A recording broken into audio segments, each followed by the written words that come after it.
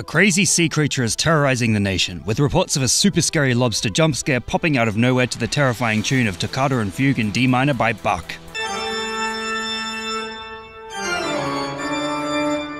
You may have already seen this lobster beforehand, however, as last year it made news as a special cotton candy lobster caught by Bill Coppersmith of Maine. A high-quality image of the iridescent creature was taken by publication Get Maine Lobster, of which Bill is a regular contributor, alongside a feature on his catch and its 1 in 100 million rarity. This image would go on to be posted and shared across the internet by Bold Brash on the 16th of July this year, when they decided to post it as a jump scare alongside that other classic video of a guy dropping a watermelon into a big hole. It's basically the lowest quality rickroll ever, joining the ranks of getting stick-bugged and other bait-and-switch videos utilizing film requiring an audience to lean in and look closely, until they're surprised by a loud noise and repetitive imagery.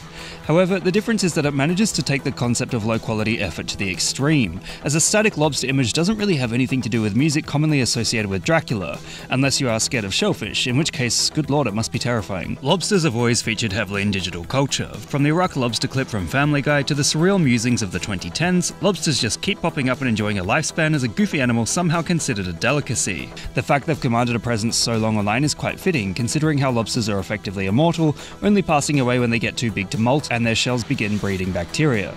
Groups like Plans to Create and Worship Our Leviathan Lobster God have thrived for years, enamored with the idea of helping a lobster grow by assisting molting until it becomes absolutely massive.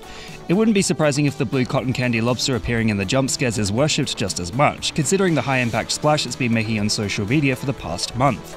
On that note, despite the premise being fairly simple, it is surprising to see it doing so well for so long. This trend has lasted for an entire month, demonstrating that many memes, even simple ones, have the ability to thrive over long stretches of time in 2022. Essentially, the lobster jump scare reminds us of the fact that the creatures are kind of goofy looking despite their delicacy status, and coupled with Toccata and Fugue in D minor, as well as insane levels of generation loss, it's become a true monster from the deep, ready to pop up at any time, anywhere on social media.